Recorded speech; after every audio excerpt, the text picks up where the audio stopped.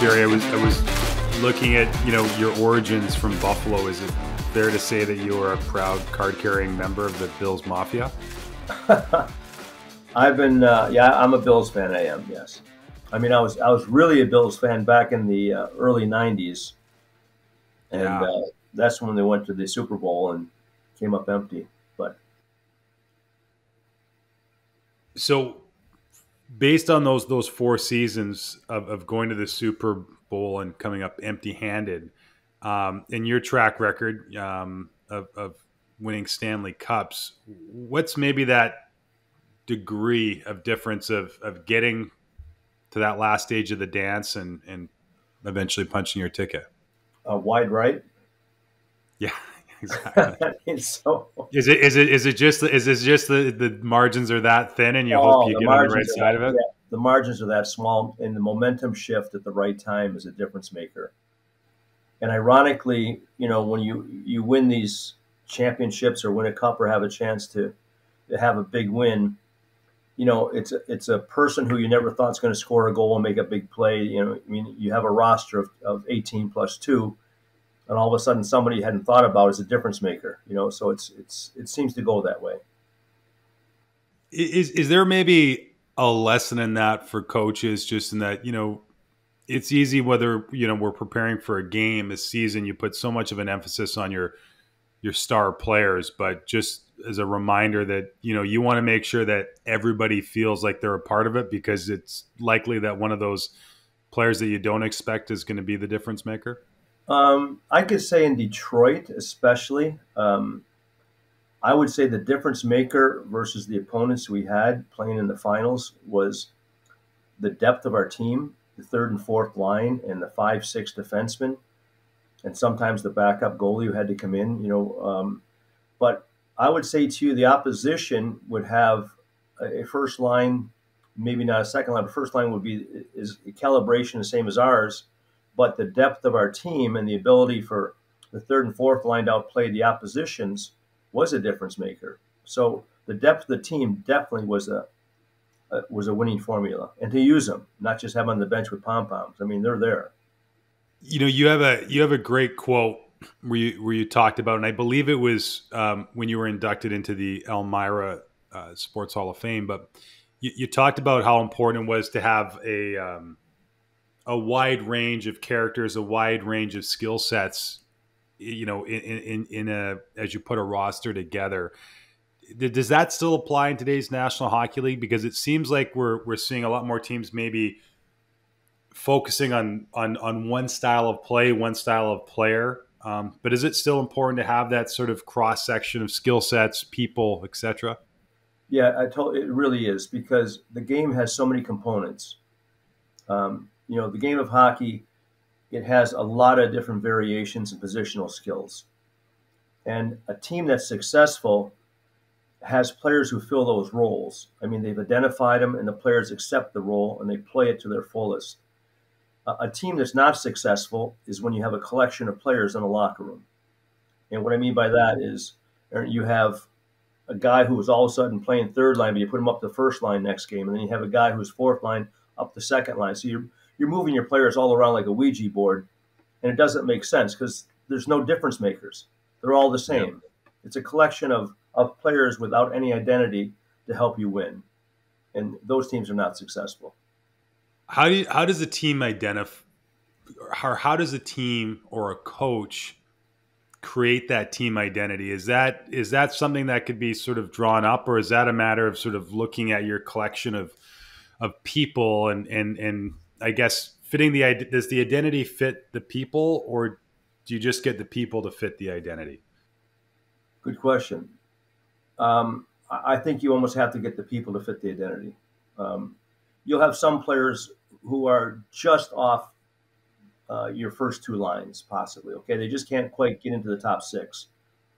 And then say, well, for sure, that'd be a great third line player. Well, he doesn't have defensive responsibilities. It doesn't make him happy to chip the puck in without making a backhand flip or showing that he has a higher skill level. So that player doesn't play up to that role because he feels it's below his abilities. His skill set's higher than that.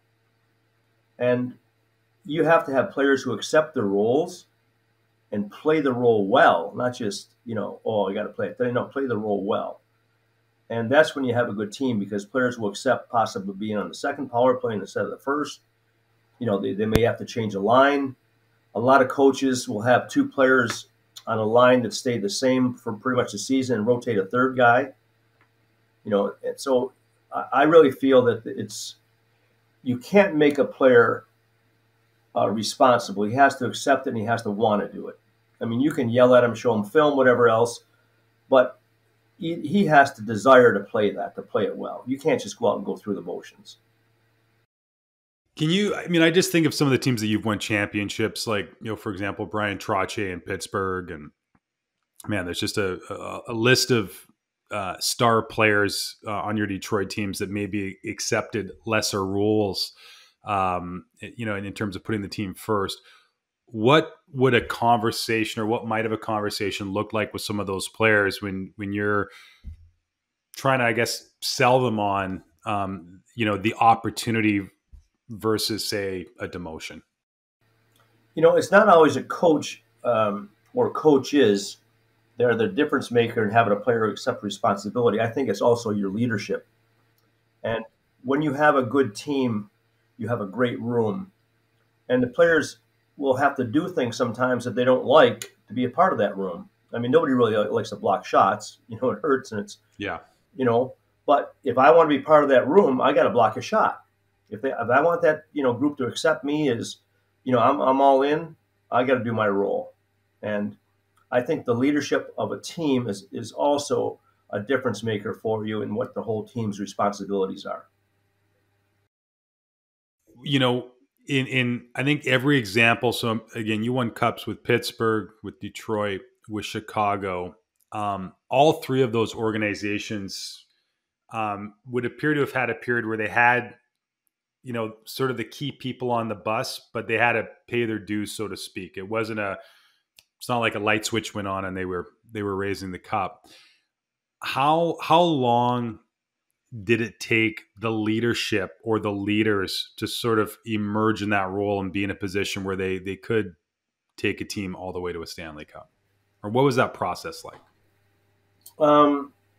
Sometimes people outside of the game feel that, okay, the guy has a C on his jersey, so therefore he's their leader, the main guy. When in actuality, he may not be. He may be just the best player, and he's been given a C because, the city has accepted that, and that's a selling point. But the actual leader may not have a C on his jersey. So, yeah. And you have to, then there's different strengths of leaders, and there's different leaders who accept, different roles. I'll just give you a quick example. When Scotty Bowman and myself joined the Detroit Red Wings, I think it was in 94, 95, they had some very good offensive players. And at that time, Steve Yzerman was getting a lot of points because he was an excellent offensive player, and they had a lot of good players around him. And that team could win 6-4, 7-5. They just outgunned you. But that team had no chance to win 1-0 or 2-1 because that takes a whole different mindset.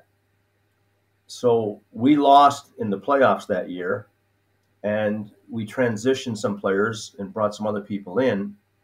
And I would say to you, probably the biggest difference maker was Steve Yzerman accepting a role of being more of a defensive, maybe not a point getter, but making sure that his defensive responsibilities and his defensive leadership changed, and he did that. And that helped change the team's mentality, along with the players that were brought in. I would imagine that it helps that, yourself, Scotty Bowman, obviously have that pedigree. You've got Stanley Cups on your resume. When you look back at that time, just looking at it, so your first year in Detroit, you lose in 7 games to San Jose, which was I can remember watching that as a kid. That was a major upset. The second year, you lose in the Cup final to New Jersey. Third year, you lose in the conference semifinals to the Avalanche. It would be easy to see where some ownership groups would have, brought in a new coaching staff during that period, because that team, I think, was sort of in contention all the way through. When now that you're, you've stepped away from it. When you look at professional sports as a whole, is there, do we maybe not give coaches the right amount of runway and just understand how hard it is to win, and that if it's always a case of saying, hey, if you don't get all the way there, we're just going to find somebody else? How does that affect maybe the culture of a team? I don't know. I think you have to show results in different ways. Yeah. Um, and, a team that wins, there's a lot of fate and luck. I mean, I have to be honest with you. You don't just steamroll past teams. You have situations which arise, and sometimes you have an opponent which you might struggle against, and all of a sudden you don't have to play them because they lose, so they're no longer, on your list to play next. Injuries occur during playoffs, which are key. So there's so many factors really into a team that wins and the team that loses. Um, it's almost like fate. I mean, I remember when we played the Vancouver Canucks and we were down 0-2 playing in their building. Nick Lidstrom Yeah. has a puck, he has a puck back by his own blue line and pulls it towards his feet and just lifts it up in the air, comes down and bounces in, bang, out of nowhere. I mean, should have never happened, and we win 4 games. So you figure it out. Yeah. Yeah. We've seen that replay a couple times over here in So, Vancouver. I mean, all of a sudden it's like, how did that happen? I mean, who's behind that divine goal? Is there a rivalry in hockey today that would maybe have the same level of animosity that would have existed between the Red Wings and Avalanche in the 90s? No, no, I don't think so. The reason why that rivalry was so amazing, it wasn't that we just despised each other, but we respected each other as well. But the players were great players. I mean, think about all the Hall of Fame players on both It's teams. unbelievable. Unbelievable. And it's almost like we knew whoever won that game or that won that 7-game series was probably going to win the cup. I mean, that's how good it was. And the players and the ability to raise their level. I mean, the level of games or level of play in those games was unbelievable. Yeah, it was, and I don't know. Sometimes it's maybe it's easy to look back at, reflect back in previous times and just assume that it was better because that's what maybe you grew up with, or you have those memories. But it appeared to me then that in that era of hockey that you touched on it with Steve Yzerman, that your best players had to maybe have a bit more sandpaper to their game, or maybe commit to a more well-rounded game for the team to be successful. Right. I mean, I don't want to, because I'm not an Edmonton coach, but a few years back you had 2 players, Draisaitl, and McDavid, who were playing 23 minutes a night, and they're winning. They're winning all the accolades for the scoring and for points. But in essence, you need a team. You know what I'm saying? Yeah. So that team has to be fortified, and you have to accept you can't play 23 minutes in a playoff game unless you're a defenseman that's well versed. Yeah. As a forward, it's impossible. Really, it is. You might have one game that touches above 20, but the intensity and the no room and the level of play just completely washes you out. That brings up an interesting point. Like, in some of these teams, I mean, obviously, you talk about the roster you had in Detroit was just, stacked, and, Pittsburgh, obviously, and, in Chicago. How did you view ice time, not just maybe in a single game, but when you looked at it through the span of a season? How would you look at managing that to ensure that players, were able to perform at their best come playoff time? Well, I know the Montgomery for Boston, and they had a situation last year, the Bruins, where they had already won the President's Trophy. Possibly was it 2 weeks before the season was over? I mean, they had an amazing season. And what happens sometimes, Aaron, is okay. Now that you've won it, you might start giving a couple players, a game off here, a game off there, trying to make sure everybody's freshened up because we're going to be as fresh as possible when that first game comes. And you play an opponent which had to win 7 out of 9, which is already in a playoff mentality. And that first round is really difficult, because all of a sudden you have to go from a 50-mile-an-hour, speed zone to 100, and you've been trying to rest your players and make sure everybody's healthy, and the other team's been going at 90. All they have to go is 10 miles, more, and we had to go 50 more. So it's hard that first round. So going into playoffs, it's how do you know exactly where you're at mentally and physically, to balance your players, and then the opposition first round. That's the most dangerous round, I think, in hockey playoffs, because you might have an opponent which is absolutely on top of their game, and then after they beat you, they can't win another game. I mean, they topped off. We lost the New York Islanders, and that we had the best team at all. That was our third year in Pittsburgh. We should have won a trifecta there. We had a great team. That's right, yeah.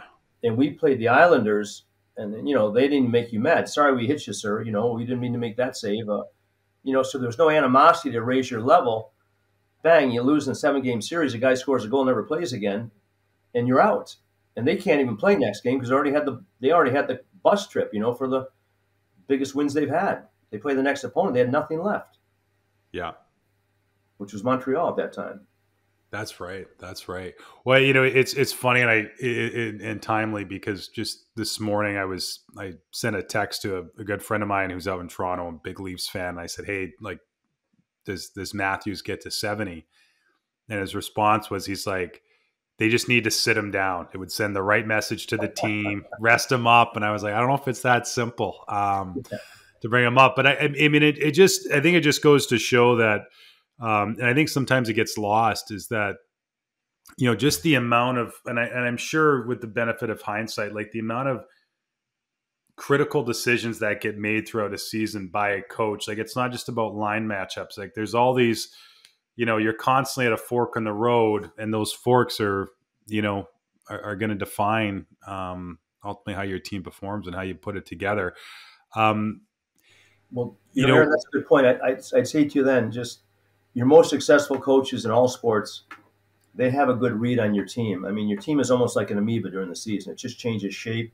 It changes form. You have a high, you have a low, you have somebody who's out, somebody who's in. It's a long grind. It's really, and then you have to play a possible, 7-game series 4 times. That's incredible. That's why I think it's the most difficult sporting event to win, is because of that grind and mentality and physicality, and you're done. Well, so let's frame it this way. You began your coaching career at Elmira College. Yep. I believe you were 4 years removed from graduating from playing hockey at Ithaca. Mm-hmm. So young man, again, just doing research, my first thought was, gosh, like you just got thrown in the deep end. Knowing what a grind it is, knowing how important it is to have a pulse on your team, and that it's essentially a living, breathing organism. What would you go back and tell Barry Smith, a young Barry Smith in 1976, before embarking on his first head coaching role? It's fair to say you didn't have any assistant coaching experience at that point. Like, you literally just jumped into it. I was unprepared, totally, Aaron. And my younger brother David was one of the captains of the team. Oh, and wow. they had done quite well before I came in, but the coach had left to take a different job. So I was a young coach coming from a prep school in Philadelphia, Germantown Academy, and I thought I had all the answers, and I was going to go gung ho. And I was coaching my brother; it was fantastic. Well, I was totally unprepared, did a poor job.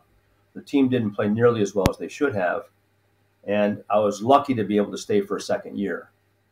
And that summer, ironically, I had a chance to join the Concordia University out of Quebec. And they had a group that went over to Russia to study at the Moscow Sport and Culture. And so I went over with that group, and Tarasov at that time was the person who did the course. They had hockey, they had gymnastics, they had track and field. They had a bunch of different sports that you could take. Well, I was in the hockey group, and that was an eye-opener for me. His fundamentals and the way they worked off the ice, and the cadence of practices they had, and what the most important facets were. So I was lucky. I met Ron Mason at the time, who was coaching Michigan State, Teddy Sater. I had a lot of good high-end people there. And I took almost all that I learned from that Russian group back to Elmira College, and the poor players, I mean, God bless them for putting up with it. They did a rushing off ice, and they had them. I had them running hills and everything else. So, and I used all the fundamentals that he taught, and I realized at that time, which helped me all along, that if you're strong in your fundamentals, in your execution, and it's your players, are all together. His players were all together. It's tough practices they had, that you can have success. And my Elmira guys were great. They put up with me. We had a great 4-year run at that point in time, and it was a difference maker. And you use everybody. I've got a zillion questions regarding that experience, but I just want to pause because I mean, I look at the timing of that, I'm assuming the summer of 1977, not far removed from the Cold War. There's no internet yet. I mean, Right. just that, just to take on that experience, like, was there how much thought went into that, whether it's from your safety and just what the conditions, how were you accepted? I mean, that must've just been wild. We were accepted quite well. It was mostly a Canadian group because obviously it was out of Concordia. And the players that we did work with on the Russian national team, one or two of them could speak some English, obviously, a couple, and we had interpreters with us, and it was quite open, really. It was. I thought Tarasov was great, and all his coaches that were working with us and on the ice practices. I thought it was extremely good. And then the following year, I believe it was the following year, I went to Sweden, and we with the same group from Concordia, and we studied at the school. It was Busen University, which was outside of Stockholm. Yeah. And they had some great Swedish coaches, Arne Stromberg, and some people were working with us. And I met Hasse Westberg at the same time, and I befriended those guys. That was much easier because English for them was a second language. That was quite easy for the Swedes. And once again, you learn some more techniques about European hockey that you could bring back to North America to try to give your team a leg up, on the opposition. Practice methodology.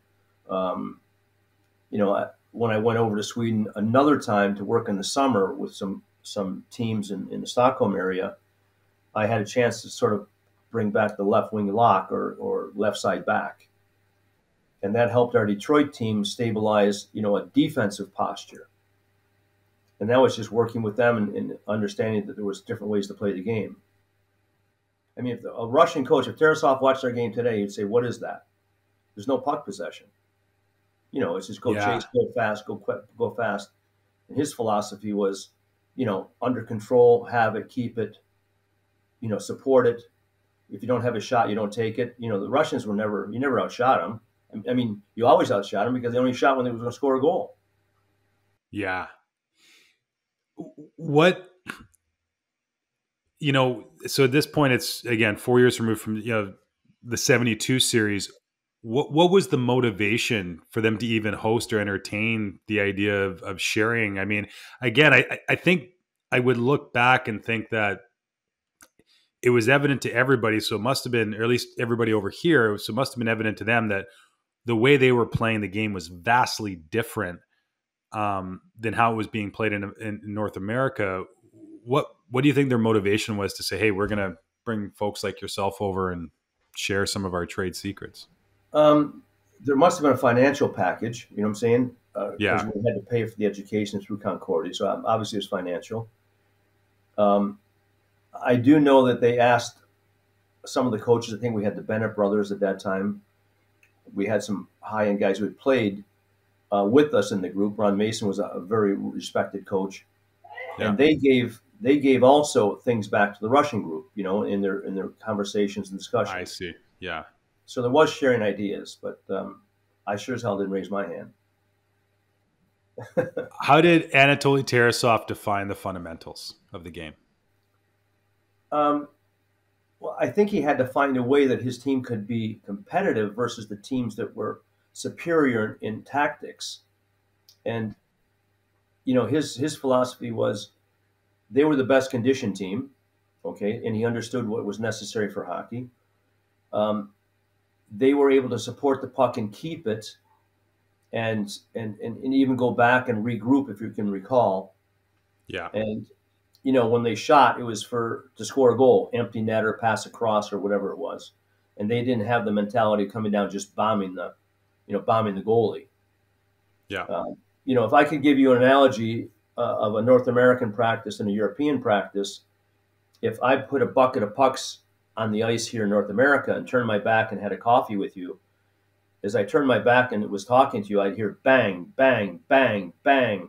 And then as the players just taking slap shots off the boards and glass and just pounding that puck, I drop a bucket of pucks over in Europe and you hear just the passing. No way. That's so interesting. Well, they have the soccer mentality. We're gonna handle this thing. We're gonna make it look good. We have technique.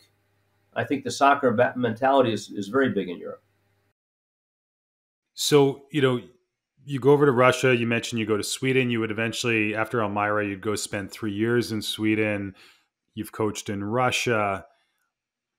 Back then, as a young coach looking to, expand your knowledge, why was it obvious to you to maybe look across the pond versus, coaches or the information you could have gathered close to home? I'd say this to you, and you could, possibly interview some other younger coaches today. But back then, the information, we didn't have the internet. You know what I'm saying? We didn't go on and watch YouTube. You had to go out and find your information, or luckily enough to have somebody come to you to share information. Yeah. So we had to go find information, and that's what we did. That's what I did. And I was lucky enough to befriend Scotty Bowman because I was a Buffalonian. And I met him when I was coaching in Sweden. He called me and heard that I was coaching there and had a couple of questions about a draft. He was going to draft a couple of Swedes. It was Kalle Johansson, Mikael Anderson, and he was asking me about, what do I think about him, whatever else. And he sort of befriended me at that time because we shared ideas and talked about different things that I saw overseas. And Scotty loved the Russian hockey, if you remember. I mean, he had coached against it. He had high respect for it. So he was a very inquisitive coach that wanted to have information from everywhere. I think that's what made Scotty great. He had not just one train of thought. He took everything in. So I befriended him then, and I was lucky enough to be called in to work for the Buffalo Sabres when they fired Schoenfeld, and I was working in Europe. But he called me back. Was that mid-season? I think it was late season. I want to say to you February. Got it. Okay. Yeah. How was that? I mean, I look at the trajectory on paper today. I mean, just to go from, Division III, NCAA school, 3 years in Europe, and then boom, you're in the NHL. Like, can you remember? I mean, I just think like that flight from Sweden to Buffalo.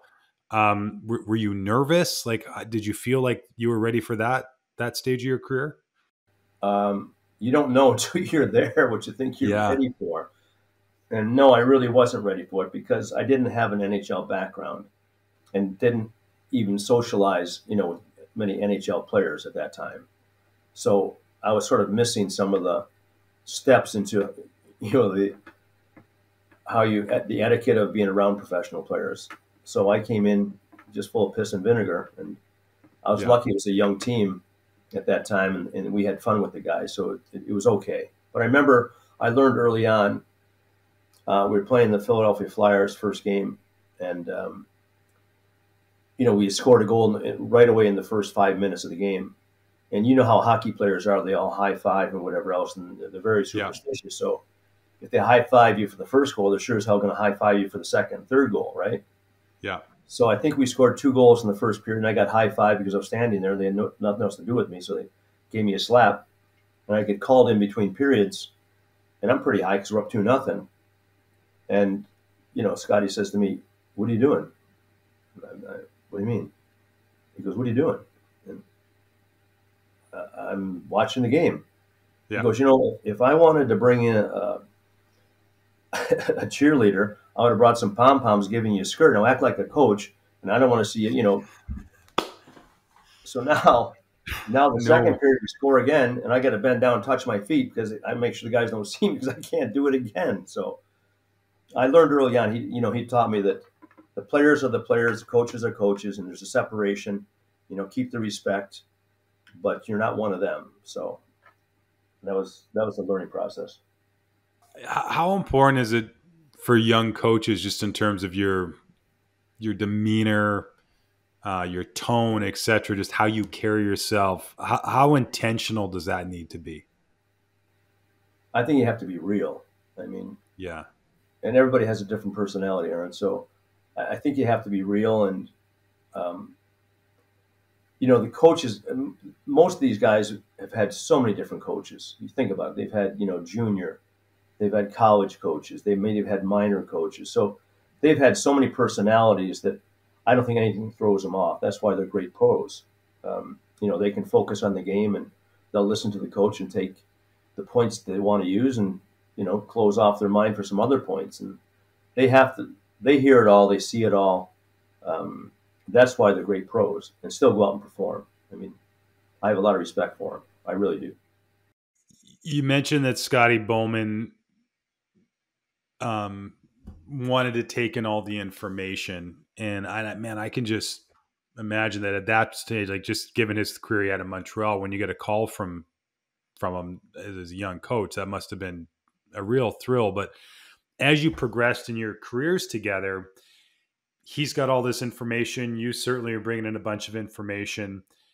How did you decide what was going to be implemented with your team and what might get parked for later, or just maybe just didn't fit, period?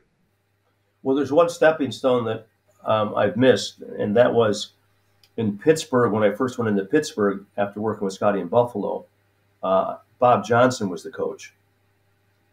And I don't know if you remember Bob. Bob had coached at the University of Wisconsin for a long time. They call him Badger Bob. Then Yep. he went to coach in Calgary. Um, and he was probably the most optimistic coach I've ever had a chance to be with. I mean, he just loved the game. He just, he'd get his hands together and say, "We got a big one today. We got a good practice." And he was just a really amazing, upbeat person. And I think his personality fit that team. And he got along with all the guys tremendously. I mean, he was just Would he have been a real outlier at that at that time of not just in hockey but in sports and how coaches operated? Bob Johnson, you mean? Yeah, Possibly. I mean, he was a very successful coach in college, obviously, and he knew the yeah. fundamentals of the game, loved the power play, loved talking power play, loved doing the power play. And the guys, I mean, you'd have to have a smile on your face because he did. He'd walk in and, "Let's go, boys! This is a great day for Contagious. hockey." And I remember um, in the finals versus Minnesota, I think it was Game 6. And Bob, he had a really good handle on the game itself, and he was just I always just loved to be in behind the bench. I mean, he just loved to be around the game. He'd be there 24/7 if he could. And we're up 6-0 after 2 periods, and we may win the cup if we can win the third period. So he says to me, and I think Rick Keough's next to me, and he goes, "What do we say? What do you mean?" Like between periods. Yeah. And I'm thinking to myself, has anybody lost a 6-goal lead? Like, you're not even happy. You're panicked, and you're up by 6. Yeah. And you're panicked because you think, can we screw this up? Your mindset's the other way. I mean, what are we going to say to the guys? I don't know what to say. I mean, I'm not going to go in there. I mean, what are you going to do here? So he goes, "We got to say something." So you know how the trainers come out and say, "You got to go in there." And I think I can't remember the verbiage, but I think Bob Johnson said something like, "Whatever you're doing, just keep doing it. Let's go, bang." Just that simple. What are you going to say? It, is there something to be said for that? That part of the role of the coaches. I mean, I think it's so easy, especially as young coaches, you feel like you got to get it all out and you got to communicate everything. Is there something to be said just for being subtle and maybe few words can, not just in, game 6 of the Stanley Cup final when the cup's on the line, but just in general that, that's part of the art of coaching is knowing when to say more and when to say less. Absolutely. We all have a tendency to overcoach. We all have a tendency to, just go over every single point. Because if you don't cover it, you're going to lose because you didn't cover that point. Meanwhile, the players can only process so much.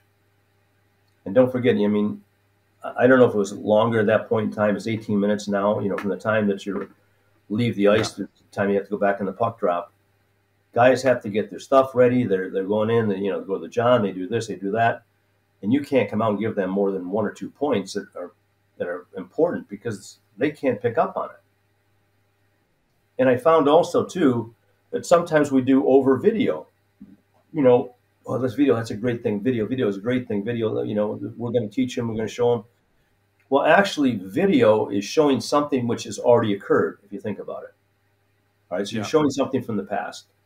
In the game of hockey, there's almost nothing which happens identical to the situation prior to. There's a different slant, different angle to it, you know, different speed. Think about it. What identically is going to happen again? Almost nothing identically is going to happen again. And then the other part that we don't realize by video is I'm a player, okay, I'm 5'9", whatever it is, and my vision point of that, what I'm looking at is right here, and that's what I see. Okay, that's my scanning, that's my vision, that's what I have to process. And now I have to react to what I see. Meanwhile, what's the video? The video is up here giving you an overview of what was there. Well, I'm not up there to see that. So I can look at it and say, okay, maybe I can get a better feel for it. But this is what I'm trying to teach now is, okay, that's what's happened. But if we're going to be successful, let's do it now. Let's do it in the moment. And then, you know, reinforce what you're doing right or wrong. Because if you don't do it in the moment, you watch it, what's past, doesn't mean you're going to do it again successfully when it happens again. You're not going to do it. So I guess maybe would the analogy be like, you know, it would be easy to in today's hockey where you could develop a player who is a whiz at watching video and pointing out what's right, wrong, or what should be done. But that is very different than in the moment. Doesn't mean he's going to do it in the game, because what he sees and what he processes will not be the same. And it's not the same identical situation. It gives you an overview. Oh yeah, okay. Oh yeah. Now you have a little bit of mindset, what could have happened, what should have happened. But when you're happening in that moment of the game, you only have microseconds, you know, to process and then react. So with that being said, how much video, if any, would you have watched with the Pittsburgh Penguins that first year? Hardly all. Not much. And not even much in Detroit, really. Really? No. And was that intentional? Was their belief that maybe it just wasn't effective, or what was the thought process? You know, particularly in Detroit, where I think video would have become a bit more prominent at that time. Yeah, it was a bit more, but possibly because we weren't great on it. Yeah. I mean, Dave Lewis, myself, and then when Joey Koster came in, or Mike Kruzlinski, I mean, we weren't high-tech whizzes to be able to use computers, whatever. And then when I went back in to help out with Chicago behind the bench and some of the meetings, I mean, today's guys, that computer is like a second, you know, it's like a second arm. That's unbelievable. Yeah. Yeah. I thought I was an IBM instead of the coach's office. You know, just sticking with Pittsburgh, fair to say at that stage of your career, you probably hadn't coached a player with the level of talent of Mario Lemieux. And I mean, obviously not just him, you've got, I mean, again, I just don't know if we'll ever see teams in the salary cap era have that amount of world-class early players on one roster, but you've got Ron Francis, Jaromir Jagr, and Paul Coffey. I'd say to you probably what helped turn that team around was the trade they made with Hartford at that time, and Ron Francis came through the door. Really, yeah. Yeah, Ron Francis came in, Ulf Samuelsson, who was a Warrior, Grant Jennings, who was a 5'6" D-man, and they came in, and to have Ron Francis go from being the number one guy of everything in Hartford to being a number 2 center behind Mario, and then you have a third line center Trottier. That's not bad. It's decent, yeah. Yeah, 3 Hall of Famers. I mean, so that helped turn the game around. And Ron Francis on the ice was like having a coach.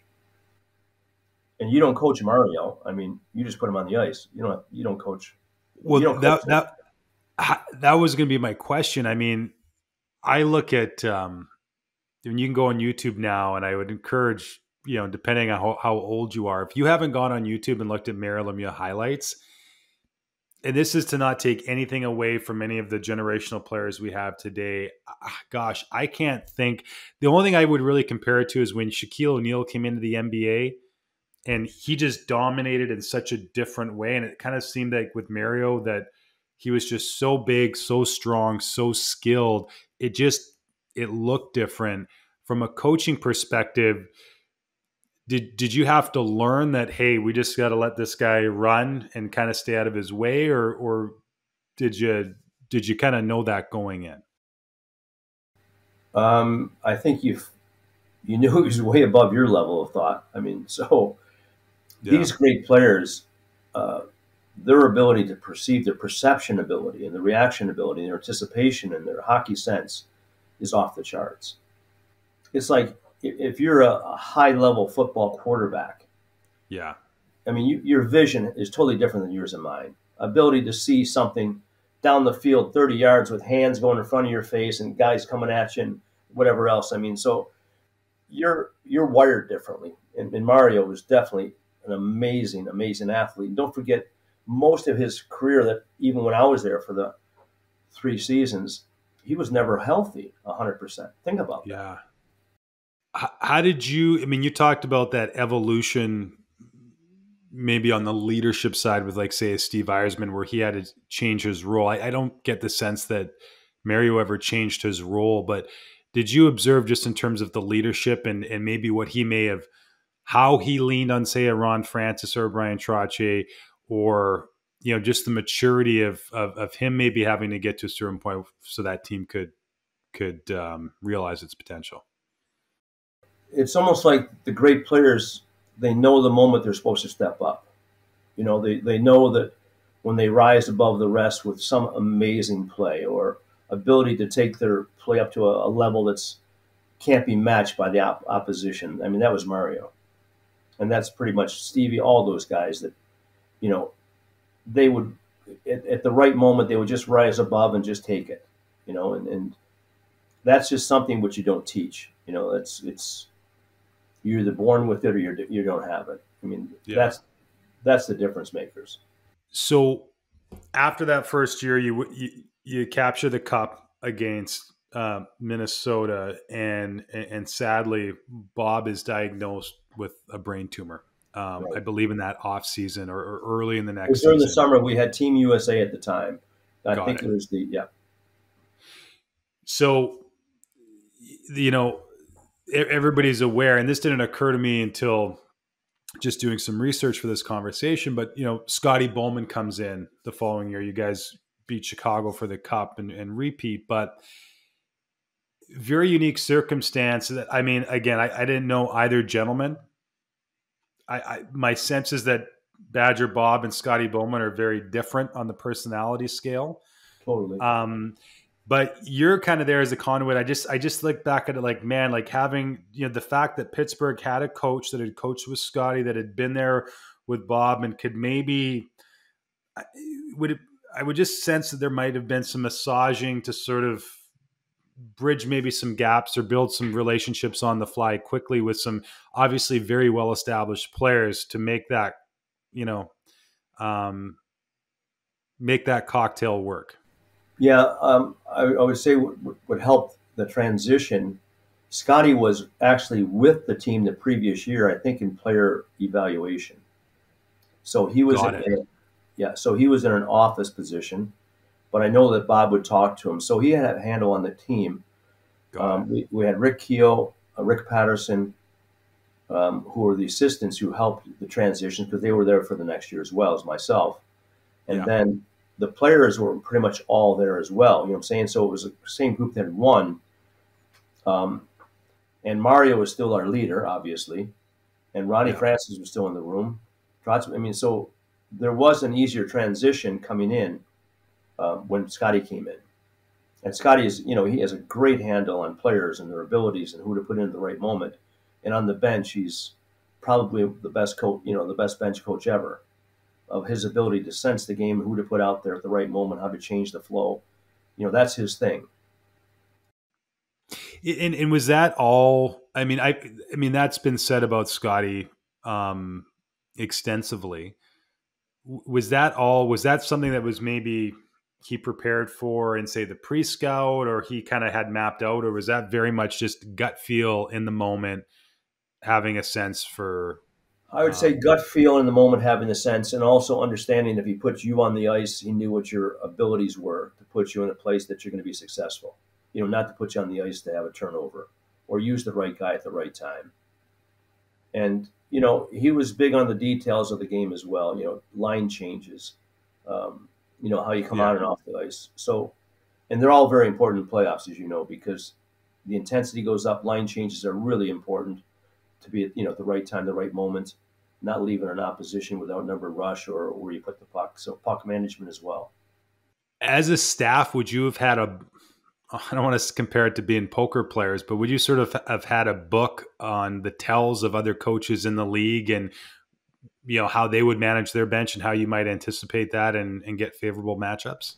I would. It's a whole different game now, and you know, in that era, and maybe even before me, when I was before the '90s or '80s, um, you know, the coaches all had their own personalities. If you remember, I mean, each guy had a personality, and the Yeah. team had that personality, and you didn't players staying in one team almost all the time. If you're a Boston Bruin, you hated, Yeah. you know, the Montreal Canadiens. You stayed with the same group. You didn't try, you know, and um, you know, that was sort of a special thing. And coaches, we shared information a little bit more than they share now.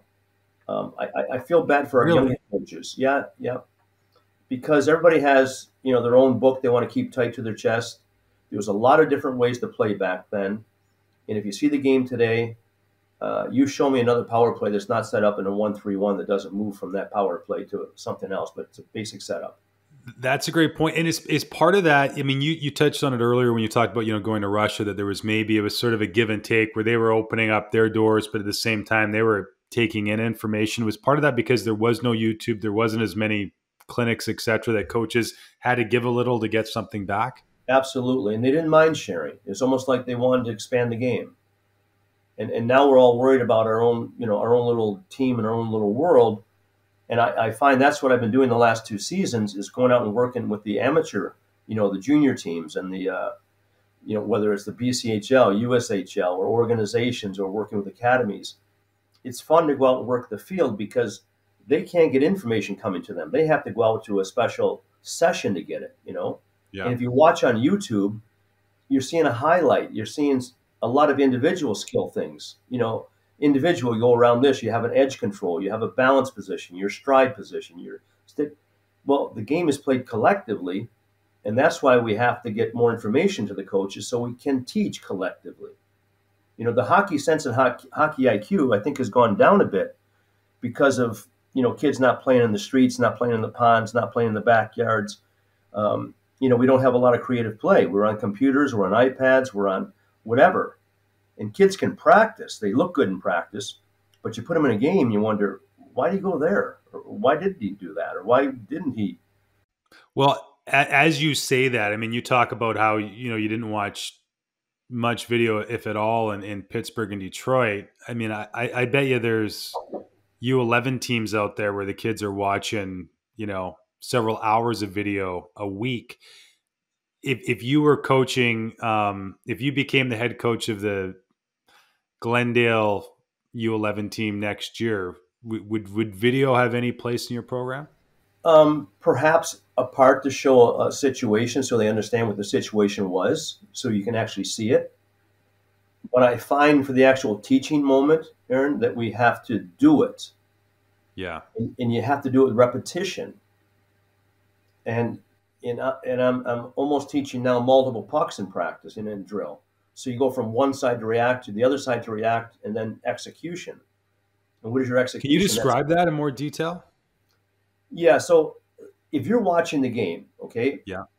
um, just give me two teams, and I'll just sort of talk which two teams you want. Canucks in Vegas. Okay. So Vancouver's attacking on an entry. They Yeah. chip the puck in to chase it, which is a very safe way to get in, right? You're not going to have a turnover. So it's a chip and chase. Yeah. So that moment the puck is chipped, there's no possession. Nobody has the puck on their stick. There's no possession. So that's 50-50. called a no possession situation. That's a race.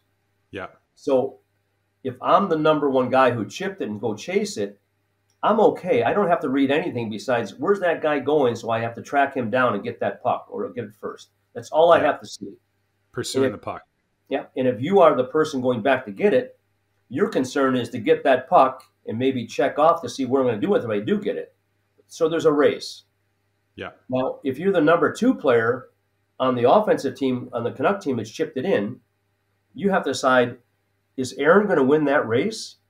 Or if he's not, I better be in the defensive side and be a little higher. And if he's Yeah. going to win it, I'm going to break and be an offensive play right away, a bang, bang play. And if it's a 50-50, which means both players are going to have contact, I'm going to come in as quick as I can to be what they call second quick, to help you in the battle. Yeah. By having two of us, we should outnumber, the opposition to get that puck back. So, and then it happens again because the puck goes to the other side of the ice, behind the net. So now there's another race for the puck, and another read, and another react, and another execution. Then it goes up the boards again. So in an NHL game, which is the highest skill level we have here, I would say to you the average number of races per 40 to 45 second shift is 10 to 12 races. That's 10 to 12 times, in that shift, there's no possession. And would it be fair to say that in those moments there's 8 players on the ice that have to make a pretty critical decision? I'd say almost 10 at some point because the puck's going to move that much. 10, yes. Yeah. You know what? I think what you just described was very simple, Barry, but I would say in a world where the term hockey IQ, hockey sense gets thrown around a ton, it probably is very rarely defined clearly. And I think what you just described there in that situation was crystal clear. And I think probably hopefully a conversation that a lot of our listeners can take back to their teams. And I would say young players, just to hear it defined that way, and probably does them a great service to have a better understanding of, what coaches mean when they say hockey sense or hockey IQ. Yeah. So you take our coaching in North America, and we've coached certain ways. You have, and you as a coach of a team, you really are in the woods because you have power play, you have penalty kill, you may have neutral zone, you have position play, you have a face-off situation, you have personalities you have to worry about. Is Aaron going to like Barry to play with him on the same line, or is he going to be upset if I take him off that line? I got this parent screaming at me about ice time. So you have all this noise around you as a coach. And as I say, you're in the woods because you can't see a tree. Everything's there. You have a lot of things in your way, obstacles. And if a person comes in to work with you, I don't have a personality to worry about. I don't have a game to win. You know what I'm saying? I come in to help you run a better practice. And we've been doing the same type of practices, besides maybe now we have small ice games, an awful lot in North America. And, what can we do to produce a better player? That's the key. Yeah. We're producing players only by numbers. You have so many numbers that somebody's bound to pop out of that pile and become a good player. But what can we do to produce better players? So that's why I'm taking this slant and trying to improve all the time with it, is how can I make Aaron a better player in situations? All right. Now, if I was to ask you, I'll just give you a test right now. So if I was to ask, it might be a hopeless case, by the way, Barry. I wouldn't invest too much time in me. All right. If I was to ask you what you can improve, okay? Yeah. So give me an age of a player. You want to take an older player like 18, 19? Let's go 14. Okay, 14. Okay. First question. You have 3 different levels of improvement. Minimal, which is 0 to 15% improvement. Moderate, which is 15 to 30% improvement. And then maximal is 30 to 50% improvement. So those are your levels of improvement. And you have your 15-year-old player, is that correct? Sure, yeah. Okay. Hockey sense and hockey IQ. All right, we're going to do practices now, and we have a season.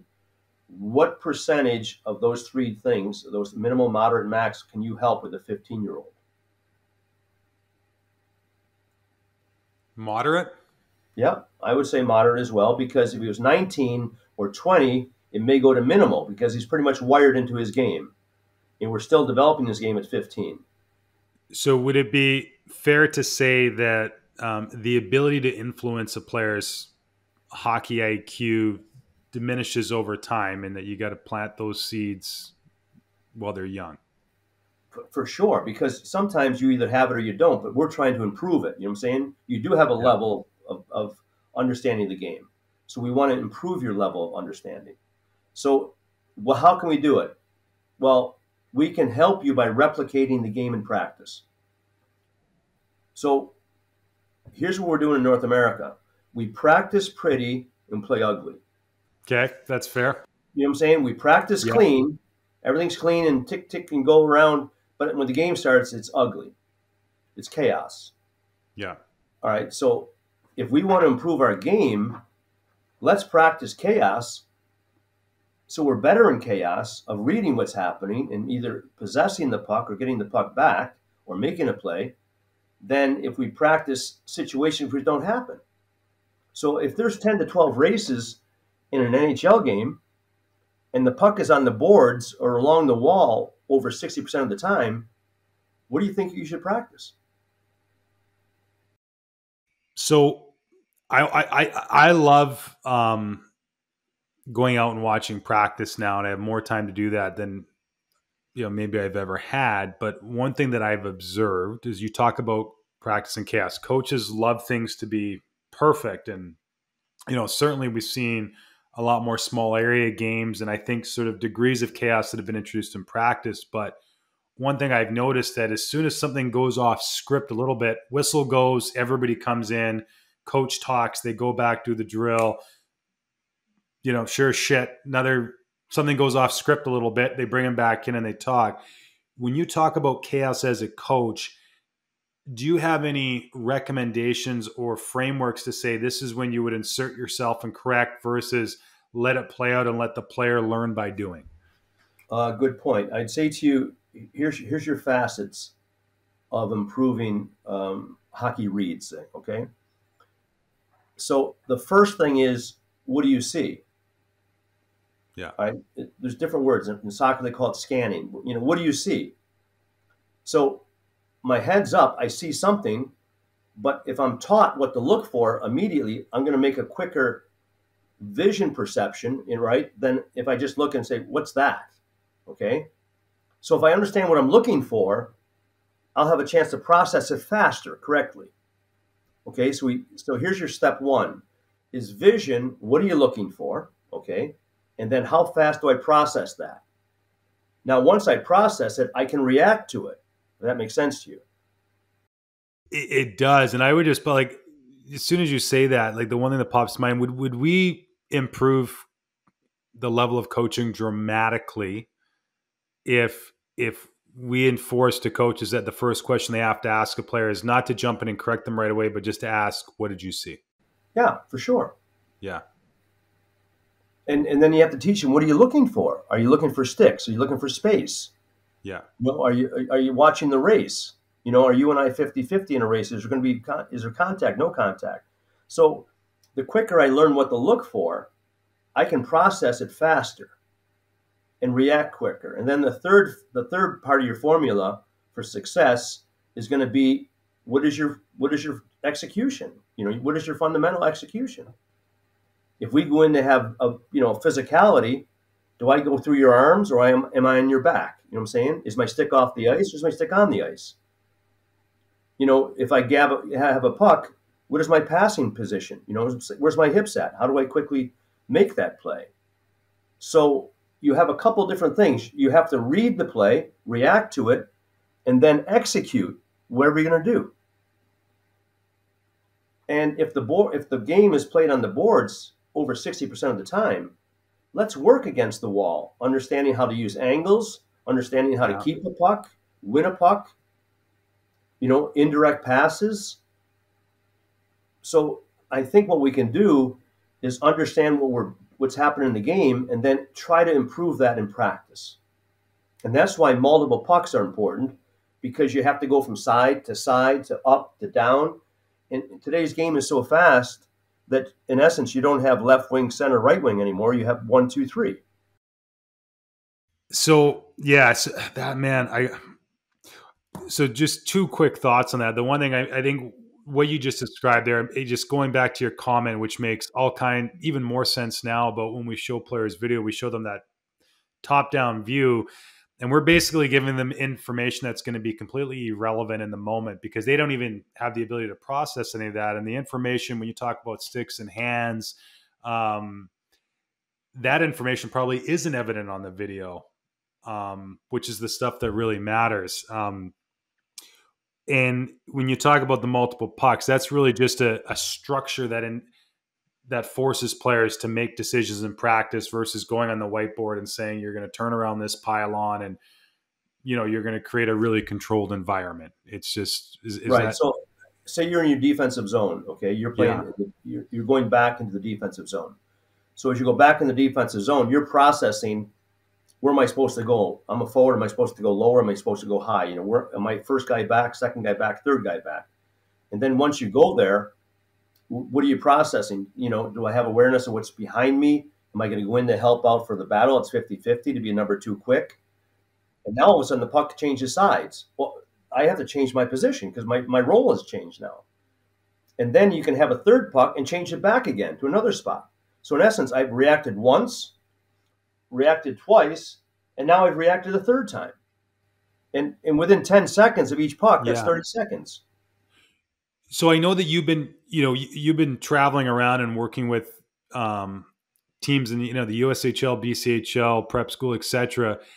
How early do you think that you can start introducing, maybe not having three switches, but just this idea of multiple pucks or allowing players to make decisions? 8 years old. Yeah. Because in essence, because you start shaving doesn't mean you have hockey sense, or Yeah.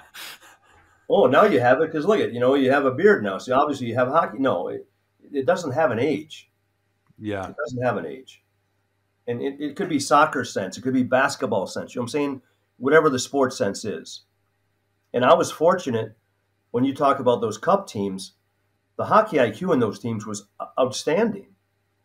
And we just took it for granted, And then all of a sudden you work with a team that's not, they might have skill, but they're not mentally gifted like these guys were. It's a whole new game. Was hockey sense, when you were in the coach's office with the Detroit Red Wings, was hockey sense a terminology that came up, or were you being proactive in trying to develop or teach it in practice? We did situations in practice for sure. I'll say that. And then we practiced our fundamentals, and I'm still a big believer in doing your fundamentals correctly, right? Yeah. If you do fundamentals correctly, you're going to be a good player in whatever situation you have to use that fundamental. So we did that well, and I just think the guys we had they wanted to have practices which tested them. They wanted to have high speed practices. They just like to be tested. I know if I ran a bad practice, I'd take a look at guys riding the bike saying that was a shitty practice. Got to ride the bike now because we didn't get our legs going. So I was like, okay, I better pick this one up. When you go out and work with teams now, how do you evaluate where their level of, say, hockey sense, hockey IQ might be? Is that something that you kind of have to observe on the fly when you first step on the ice with them, or is that something that you might sort of effectively do a pre-scout to sort of gauge where they're at? No, you can tell on the ice pretty much. What are the tells? Where you see it first is offensive play. You can look at that first, and then second, I'll tell you the other spot. So, ironically, if I have you take a pass, win, and shoot, you're going to look good because you skated well and had a good shot, correct? I mean, that's basically all to look at because you caught a pass, you went in, you took a shot. You either shoot the puck well, good angle, had some heat on it, whatever. So, but that's not a game situation because you never walk in alone and take a shot unless a breakaway wants whatever. So now all of a sudden I give you a second player to play with. Okay, now Aaron, you two guys are going to attack this guy 2-on-1. Okay, now you have a bit of an idea of, because this guy know how to create space. Does he pass the puck at the right moment? So all of a sudden, by adding a second player, you have to have some more reads into it. You can't just go shoot the puck because you're not using your partner. You're not even looking at him. So by having a second player, now you can take a look. And most guys in junior can do 2-on-1s. They're fine. Now I make it a 3-on-1, which would be, so difficult for the defenseman. It's easier because the three players don't know how to use each other. It's ironic. Okay, guys, we're doing 3-on-1s. The defenseman almost says, thank you. It's easier to play against the three than it was two because the three guys don't know how to work with each other to create space. Nobody goes to the net, and there's no net drive. They all hang back to hit the shots like an umbrella, and the guy just stays in the middle. So you're thinking, Man, just as you like, I'm just thinking, like, as you're talking, like, the one thing that I'm going to focus and change dramatically in my practices coming out of this conversation is just starting drills where players have to go retrieve the puck absolutely, versus starting with it. Yeah. because you never start in the game with the puck on your stick, not even on a Yeah. faceoff. No, I mean, it sounds like the most ignorant thing to say, but I just think of how many times, like, we always start drills with players having the puck for the most part. Yeah. Go get it. Yeah. How is it when you, I mean, obviously, I mean, you're going in and spending a finite amount of time with these teams. Um, how quickly can you maybe, and I don't know if you're making the difference necessarily with the players as much as the coach, who then is going to maybe change how they approach practice or how they approach teaching. But, you talk about, say, a player that's at the U18 or U20 level. Um, how quickly can a change in practice structure show up in the decision making or how they're processing the game in real time? I think it happens immediately when you start doing races, and both Canada, Hockey Canada and USA Hockey have age limits on what they call checking. Yeah. Okay, so we're not going to be able to change that as coaches. They have doctors who've gone into this and brain structure and whatever. So, but the actual game itself is physical. All right. So every time you have a race, there's physicality. So if I can teach players in practice right away how to win a race, and that is, if you have the puck, in a certain spot, like say the puck is right here where this glass is. If I let you get to the glass the same time as me, you have as much chance to win that puck as I have, because we both have a chance to get there at the same moment. But if I step in front of you immediately, or somewhere in the race, I get in front of you, put you on my back, now I've got a greater percentage to win that puck, correct? Because you have to go around me to get it. My body is protecting it. So we teach right away in races, take away that space as soon as you can and put the player on your back. And then when you feel the player on your back, if you're on my right side, I go left. If you're on my left shoulder, I go right, if that makes sense to you. So Totally. now Yeah. all of a sudden, I'm doing game situations which happen 12 times a shift. And I'm learning how to either win the race, or if I'm the second guy, not being able to get in front of, how do I defend it to prevent you from, getting away from me? Should we be, when going back to the fundamentals, is what you just described there, that process of players understanding that, hey, they got to get in. It's not just a race; it's gaining leverage in the race, and Yes. then being able to identify what shoulder the opposing player is on, and understanding that you want to try and turn away from that pressure. Should that be defined as a fundamental in hockey? Because I don't think that it probably is for most people. It should be done over and over again, because it's happening consistently every shift. Yeah.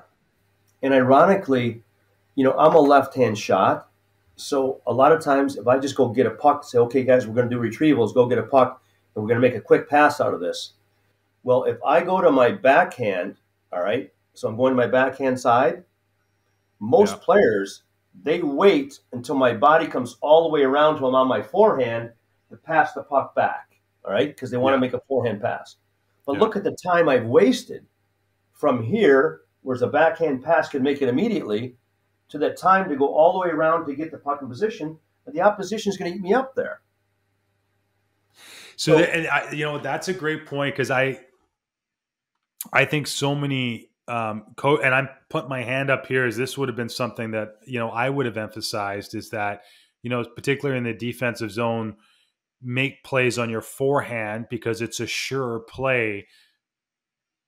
But if you have time, I mean, it goes back to how you think about practice. Is like, no, like, you got to develop the backhand, because it's the better and more efficient play. But you got to practice. To your point, you got to practice that. You can't just show it on video. In essence, nobody wants to use the backhand side of their stick now, maybe because the curve or the patterns, whatever we have. But because you don't use your backhand side of your stick, you're playing 50% of your ability. Yeah. And guys who make good backhand passes are going to move up the food chain quicker because in those moments when they have to use it, they can. In the moment that you should have used it, you don't because you go to your forehand. So I want to go back to earlier in your career when you went to, I mean, and you touched on it again earlier where you talked about like in North America, Canada, and the US, we produce players on volume. And I don't want to suggest that there's not a ton of great coaches Oh, for in sure this there part is. because there's a Absolutely. ton. But when you went to Europe and particularly early on in your career, when you go to Sweden, what did you observe there that maybe signaled to you that, hey, this might be the reason where statistically, I mean, they're producing players, and it is what it is at a much more efficient rate than we are in North America. You know, again, particularly Sweden, Finland, and Czechia or Czechoslovakia. Yeah. Um, I think they're set up a little differently in their hockey The club, yeah, organizations. If you understand, I mean, you have a top team. You know, give me any name you want to have, like Frölunda or whatever. You have a top team in the Swedish league, or if you have, yeah, Joker or whatever else in this Finnish league, and then you have all your teams underneath them. So the Vancouver Canucks, where you are, would have their top team. They'd have a junior team, right? And then they have a U18, U16, U4, all the way down to learn to skate, all under the Vancouver umbrella. yeah, And the difference probably, I think, that makes them a little bit more successful in developing is that the U8 coach understands what the U10 coach is teaching. The U10 coach understands what the U8 coach is teaching. So the teaching progression is understood all the way up. So that when you take a player from the lower level who's moved up age wise, you know what he's done. You know what his fundamentals are because you practice the same way. And sometimes you have the same terminology. So the players aren't saying, what's that word mean? What do you mean? What's that mean? Second quick. What's this mean? Hunt or fort, so they have the same terminology. So it's a little bit easier for each coach to communicate. And the players, as they move up, they have this has been done at the U8 level, this fundamentals. This fundamentals at 10 has been done. This fundamentals at 12 has been done. This fundamentals at 14 has been done. So they have a little bit easier handle on it. And don't forget, both, USA Hockey and Hockey Canada, we have a large population in a large country to try to control or work at. They're much smaller, 8 million, 10 million, whatever it's going to be. So I think it's a little bit more difficult for us to have a handle on this. But if you were doing the North Shore Vancouver hockey organization, I yeah. would hope that you'd have the same fundamentals being, built up all the way from 8 to 10 to 12 to 14 to 16, and the same terminology all the way up. So the players have an easier transition going from one year to the next to the coach to the coach. Yeah, we do this series called Hockey Factories. So every year Matt Dumichel, the author, does an amazing job with it, but he profiles 5 different organizations, each from a different country. So we've done Frölunda, Jokerit, Alder Mannheim, Shaddix, just did Notre Dame. It goes on, but the one thing that we've observed in all those organizations, just not the European ones, is that all the coaches are riding the same bike, and they're cool with that. Like they don't, and I think that when you talk about, certainly my experience is that there was almost a point where it was like coaches like, even if and again I'm generalizing here, but it was almost like even if I subscribe to what you're saying, I still rather do it my way because then it's my way, and if things work out, I get the credit for it versus Organization wise. the organization. Yeah. And I think, and again, I know we've touched on this in a earlier conversation, but when we went to Finland last year, and we sponsor the IIHF coaching symposium at the World Championships, the one thing that stood out to me was the amount of Finnish coaches, regardless if they had ever coached a player in their younger years that went on to play on the national team, they all felt a part of it. Yeah. Like they felt included. They were so proud of just the fact that they got to be a part of that organization. And that just struck me as something that we maybe don't experience over here. Now, I'm not sure because it's the director's responsibility to make sure everybody's, has the same Yeah, thought process, or at least to try to move up. Or, I mean, the coaches have to buy into it, and you have coaches of all different levels as well. Which, a lot of guys, thank God, they're giving back to the game who played pro. It's yeah, tremendous to have a pro guy give back to the game, and then you yeah, have a college player who's giving back to the game, and then you had somebody who played amateur giving back to the game, and then you have a father who can just barely skate giving back to the game. So you have a lot of different dimensions sure. of coaches. And the only thing I noticed that I would share with all your listeners is that a coach is a coach, and I commend you for playing pro, and I commend you for playing college, and I commend you for stepping on the ice, give your time, in essence. Yeah, And all those guys should demand from their players discipline and an effort, because if you don't have a disciplined environment, you can't succeed and produce players. It's just, you need discipline, and you need competitiveness in your practice. I can give you an analogy of why certain teams do well in football, in college football. Well, they have 110 players on a scholarship. All right, so you take two teams which probably recruit as well as anybody in North America. You take Georgia and Alabama. All yeah, right, so if you're on the third level team, if you're in third string, you're what they call the scout team, which means you are playing the opposition all week long in practice. So Georgia and Alabama, they're playing against a scout team that's as good as the opponent they're going to play on Saturday. yeah. So when they play the game on Saturday, They're I've ready. already played guys better than you guys. You know what I'm saying? Like, of course they're going to be good. And if you go to top end programs, you say Shattuck or NDP, or some programs that have a very high identity of the competitiveness and intensity in practice is going to help you become a better player. Yeah. So with that being said, I mean, you talk about the European, the alignment amongst coaches, Yes. and that's sort of an organizational framework. You talk about the discipline that a coach creates within their program. Those two things are free. Yeah. Those are those are actionable by anyone listening to this. Um, I don't want to ask why that maybe gets missed, but is it just maybe a matter of stressing that more? And part of the reason I bring this up is just the work we do at the coaches site. Then like the overwhelming number one inquiry that we receive is for drills.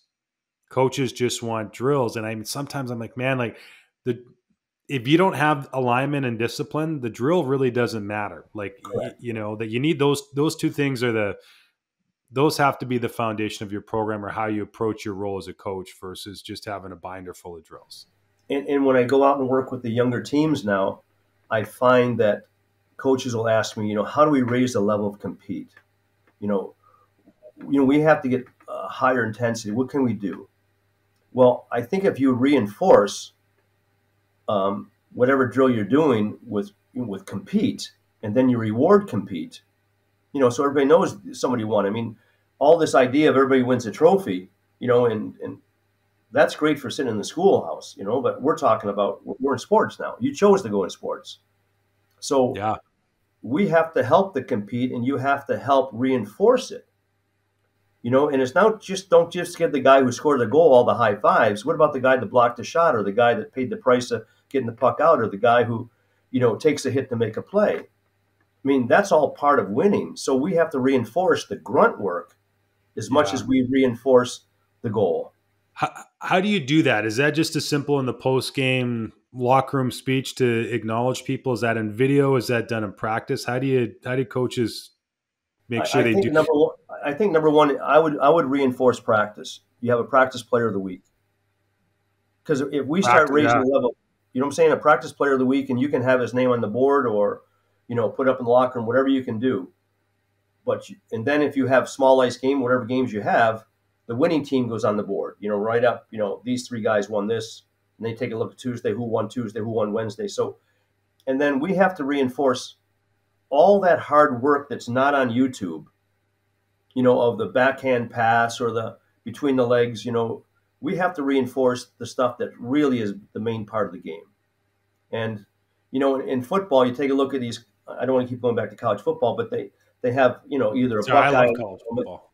okay, but you have something on your helmet to show that you've done something well, and they have it usually Yeah. one day a week where they reward all the guys. Well, some hockey teams have it on their helmets too now. So if you wanted to reinforce, practice player of the week, you could have something on his helmet, whatever you want to designate with, or we just have to reinforce practice because without it, you're not going to get better. Yeah. Um, yeah, man, I think that's just a great piece of advice. And again, it's actionable. It's free, but just to have that sort of reward system. And, um, Barry, you talk about football. And I found this really interesting. You were a 3-sport athlete at Elmira College. You played hockey, where you were the captain your senior season. You played lacrosse and you played football. But it would appear that football was, I don't know if it was your favorite sport, but it was perhaps the one that you most excelled at. I know you played semi-professionally after you left college. But I didn't know this name until the last 24 hours. Jim Butterfield, your football coach at Elmira, who I did some research on. I'm like, Actually, man, what a career! Ithaca. Ithaca. I apologize. Yeah, but Jim Um, Butterfield he was an amazing coach, and he was well regarded in the college ranks. And I was lucky to play for him for 3 years because back when I went to college, all freshmen had to play freshman. And then got it. yeah, it changed over What there. what lessons you may have learned from Jim might exist in your coaching DNA today? Fundamentals, really fundamentals, and over again. Um, and then I think he really reinforced effort. We had a practice player of the week, a practice player of the month, and a practice player of the season. You know what I'm saying? So, Wow, really? oh yeah. So we had some identification of those guys who gave it all. When you play, um, the level of football we played, it was at that time it was Division II. It was Division I.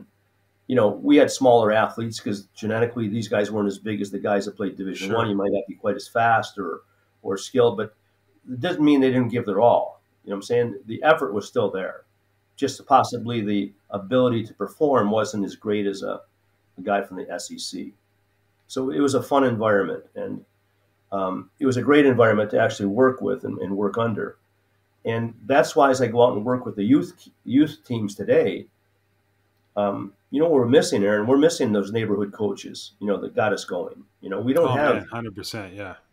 we don't remember the neighborhood coaches who you just love to go out and play in the street because so-and-so's running practice, running drills, or on the field, he's got a baseball thing going on.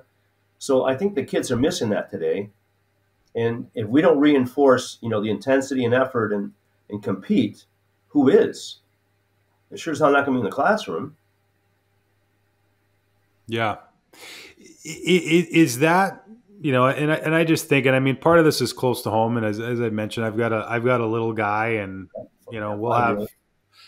yeah, we had, road hockey going on in the neighborhood, and, it's great because there's 5-year-olds playing against 8 years old, and they get knocked down and they got to get back up, and you figure out who's competitive. But is there something to be said for maybe creating the environment, but then stepping back and just observing and not, because I think that's almost how we define coaching today is you got to be involved in every little piece, and kids, as you said, miss out on that opportunity just to play and, recover from a bloody nose, or, somebody takes a penalty and there's no referee to call it. So they got to figure it out on their own, or they got to, they can make a backhand pass and coach isn't going to bark at them for not making the safe play. I just think if you could have, once again, a backyard play. The neighborhood, you grew up in a neighborhood, we all grew up in neighborhoods, we all did. And we all had to play with somebody because you couldn't go so far. So you had to learn how to, make do. But I just find for hockey practices, Yeah. when I go on the ice with a different group, I can tell whether they've been disciplined or not based upon when you blow the whistle, how fast they come to you, and versus some guy out there shooting the puck still against the wall.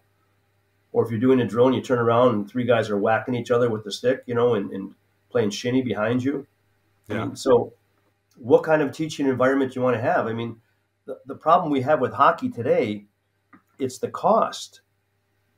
Yeah. the cost of sticks, the cost of skates. It's the cost of, so you have a short time to make something happen. And I'm a big believer in making sure that time is used, correctly, really. I mean, as best you can.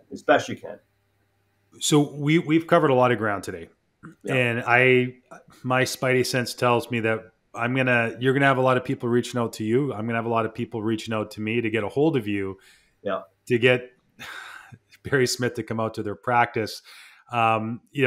Because we're not able to clone you and we're not able to realize that for everybody. What might be, when you go and work with a team or work with a coach, could you sort of summarize maybe the key? I don't know if it's 3 things, 5 things, but the key things you say, like, I want every coach to take these things away, regardless of what level they're at. Um, I would say to you, Aaron, if you're doing a shooting drill, okay, why would you have a shooting drill where a player has only clean ice ahead of him without making a deke, a move, read a stick, or go through somebody to get Yeah. that shot? Because it never happens in the game. So let's replicate it. So the first shooter starts the drill.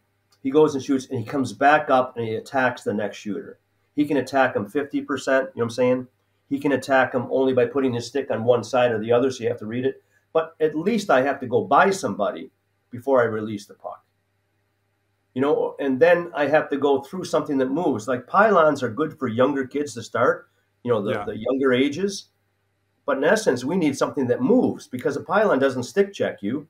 It doesn't move forward or backwards. So once you go around it once or twice, I can do it with my eyes closed. But we have to have more read and react on our practices. So definitely shooting. And then I would say you're shooting for a purpose. If I go on the ice with a junior team and hear all the guys hitting the glass, I'm thinking they weren't coached. The hell, why would I want all my guys shooting the puck over the net for? I don't get a rebound. The puck's going out of the zone. It's an easy breakout. It's the worst thing you can do. Yeah. And they couldn't hit the top corner anyways. So, guys, can we shoot the puck on the ice? No, they can't shoot it on the ice. They don't know how to shoot it on the ice. They don't know how to shoot the puck hard on the ice. Yeah. So, I mean, by having a purpose and making sure they do that purpose, the guys love it. They want discipline. They really do. I'd have a relay race or races with the pros, and I got guys making millions of bucks, and they're fighting over each other because somebody's got his 1 foot over the line and he's cheating. Like, guys, Yeah. oh no, coach, he's cheating. Look, get back, get him back. So because they're competitive, they compete, they know that. So let's add that compete to practice, and then let's make sure there's, hopefully with assistant coaches, you can have more than one station going, so you can do more things if you're lucky enough to have more than one coach or two coaches. So, Yeah. but it's Well, hard. Well, no, I was just going to say I love it. There's a great article that I read when you went out. I believe it was earlier this season with Cedar Rapids in the USHL, and it just talks about how, like, the first drill you did, you communicated that there was going to be a winner and a loser, and the loser team had to do push-ups. And I think for whatever reason, and I get that there's been a real effort to remove things like bag skates from our game and practice, and that's not a good use of time because ice time is expensive and it's limited. Right. But I think sometimes maybe we've gone too far to say that push-ups aren't necessarily a bad thing either if they're reinforcing a good lesson that frankly is probably going to extend well beyond the ice and what a young person just does athletically. Right. I mean, when I coached in Russia, I noticed the youth hockey guys were doing somersaults. So the losers had to do somersaults on the ice or do the army That's crawl. great. That's cool. The army crawl on the ice. So, so it doesn't matter. Get creative. So whatever the motivation is to try to get a winner and loser and try to instill that compete because we are in a game of competition. Yeah. And you just compete for a puck all over the ice continuously. So, you play football. You've clearly brought in some of the lessons that you learned in football into your coaching pedigree. Just through your travels, Barry. I mean, man, you've played in some world-class sports city, I imagine you've had an opportunity to cross path with a whole cross section of people, be it in or outside of sports. But any other coaches or experiences that you would look back on and say, "Gosh, I really learned some key stuff from that person, or from having been able to be exposed to that situation." I think as hockey coaches, we can look at some sports which are similar. I mean, so in essence, you can look at soccer, Yeah, which has a lot of the triangulation, and support, and also take away time and space. Basketball, has some give and go situations to it, and it's sort of a 5-on-5 type game, man on man switch, that type of thing. Lacrosse is an excellent game as well, that has a lot of the same components. Baseball's hitting the ball, which is a little bit different. So, and then football was just pretty much, your ability you compete every play in football, based upon if you're a lineman yeah, or a defensive back or whatever. And I really loved playing football, but when I tried to coach it, my graduate year, I was a graduate student, and I had to help coach the varsity as part of your deal. I didn't like the idea of playing one game a week. I wanted interesting. to Yeah, play more games. So yeah, in hockey, we have a chance to play more than one game a week. It's a lot better for a coach. You don't wear that all week long. Well, yeah. I lost that one. You're pissed off from Sunday to Monday, to the next Friday. One experience that we haven't touched on was your time in Phoenix with the Coyotes and coaching alongside Wayne Gretzky. And I know that I think when Wayne was hired, and certainly after he left, and I mean, I goes without saying that whole circumstances around the Coyotes as an organization, which I think a lot of them exist today, just weren't favorable to creating a sustainably competitive team. But the narrative seemed to be that Wayne was so he was such a savant when it came to playing the game that it would be impossible for him to translate that, or for him to maybe relate to the players he was coaching. However, I find it interesting that it seems that in recent years, players that were a part of those teams have come out and said, well, actually, Wayne was a really good coach and was a good teacher. And I'd be curious to know, like, in your opinion, what made or what would have made Wayne a great coach if he had have continued along that path. Maybe better assistants. So I could have been a better assistant. No, I think Wayne, first of all, for a superstar and an athlete at that level, that stratosphere, he was the most humble human being I've ever met. I mean, and I'm not just Really, saying that. He really was. And he was being tugged in a lot of different directions continuously. So his time management was really hard. And, he was even doing commercials sometimes or whatever else. And so that was difficult. And Rick Tocchet was a very good assistant too at that time. I think Rick Bowness was there the first year. And trying to get synergy between all of us wasn't easy, because we hadn't worked together previously. yeah, So, and it was a team that didn't have roles. It was a locker room of just assortment of players. So you had assortment of players in that room without really high definition of, first line, second line, third line, fourth line role playing. It was just a bunch of guys. And it was hard to get that group to play at the level you wanted to win with. So it wasn't an environment, I would say to you, it wasn't an environment that was easy to win with. And fair. and he was a very patient guy. Emotionally, he's really stable with a lot of highs and lows. And I was probably more of a pain in the ass as a coach than because trying to do all the extra stuff, kicking ass, and it just we didn't have a synergy of working together that was going to make it work. Sure. But Wayne was all he was all in for when he was in, but he couldn't be all in all the time because of all his constraints. Yeah. So his reading the game, he's one of those superstars. He's a Mario Lemieux type guy. I mean, who they see the game totally different than you and I. They Yeah. can't even explain it to us. And it's like, Yeah. why'd you make that play? Because it's the only play I could see. Like, Yeah. why did I make that play? Because I didn't know to make another play. Well, there was two other plays you had if you would have, to just, So that's the hardship for those guys is teaching somebody like us who, wow. Yeah.